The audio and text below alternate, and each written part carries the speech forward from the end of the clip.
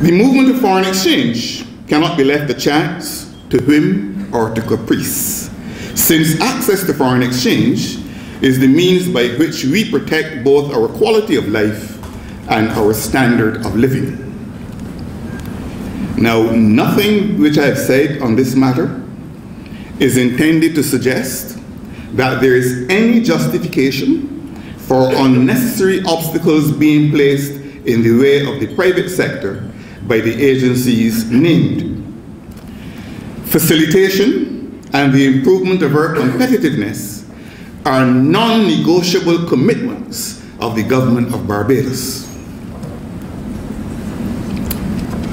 The second issue on which we have a settled understanding in Barbados is our fixed exchange rate in relation to the US dollar.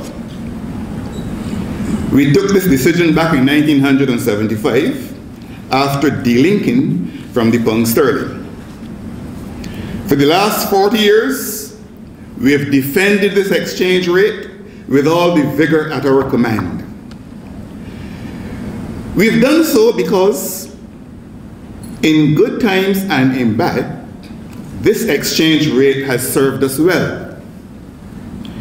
Those who blithely and glibly argue that our currency is overvalued have not been able to show us how devaluation has improved spectacularly the situation of those of our neighbors who have pursued that course. I've certainly heard no argument credible enough to persuade me that it is a course of action to which we should have resort. Devaluation, as I understand it, is supposed to be a policy response to a chronic disequilibrium in a country's balance of payments position. Its rationale is to correct that chronic imbalance by making imports more expensive and exports cheaper. Resort to it, however, is not without risk or peril, as the venerable economist Arthur Lewis so discerningly observed. He reminds us that, and I quote, "Devaluation raises the cost of imports and therefore the cost of living. This provokes demands for higher wages and other incomes. If these are granted, part or all of the devaluation will have been cancelled out by the increase of domestic costs.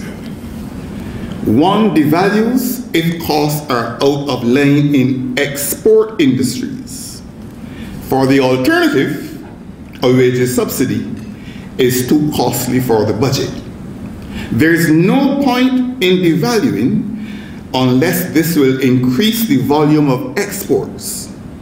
So the elasticity of supply of exports and the elasticity of world demand are the two factors which determine whether a country should devalue or apply import controls instead," unquote.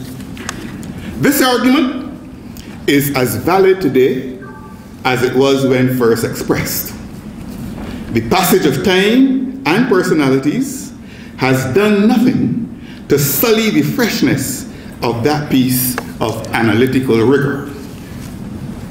Against the background of that kind of understanding, it is clear that objective conditions in Barbados today do not justify any tampering with our exchange rate. The government over which I preside will, through its policy choices, continue to make the preservation of that exchange rate a matter of continuing priority.